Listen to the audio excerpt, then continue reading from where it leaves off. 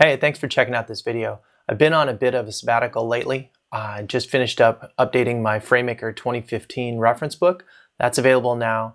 So now I've got some time to focus on shooting video, both for my online video course that I've got up at training.techcommtools.com and for a video presentation I'm giving at the LavaCon conference in New Orleans at the end of October 2015. Hope you enjoy this. I'm going to show you a nifty tool that I found for viewing 3D models interactively using an app on your iPhone. And so hopefully you can put that to use. If you're going to LavaCon, this is just one part of the presentation that I'm going to be giving. So if you're going to LavaCon, I would love to see you swing by my presentation. I've got probably 10 or 15 examples of different types of video documentation and technical communication video.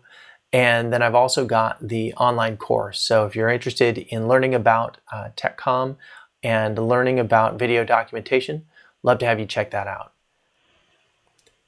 Hope you enjoy the video.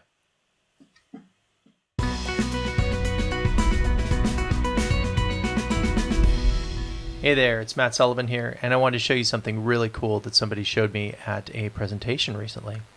What I've got here is a printed card. Now this is using 3D, what they call 4D technology from Daqri, DAQRI.com.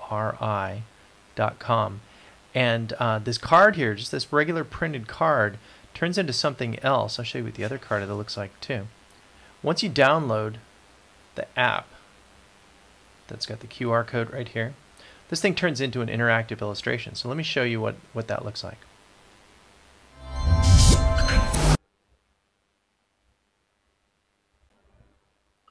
Now that I've loaded up the application, it's looking to recognize different features, and when I put this thing over the card, you're going to see it already knows that there is a human body or anatomy right here. We can take this thing and we can choose to show the lymphatic system or hide it, show the nervous system or hide it, the muscular right there. Got all kinds of things going on, gastrointestinal, and if I go to the other side, what I've got is that human heart that I showed you earlier immediately is recognized. It's actually a pumping heart, and you can choose to hide or show any of these parts in here all the way through.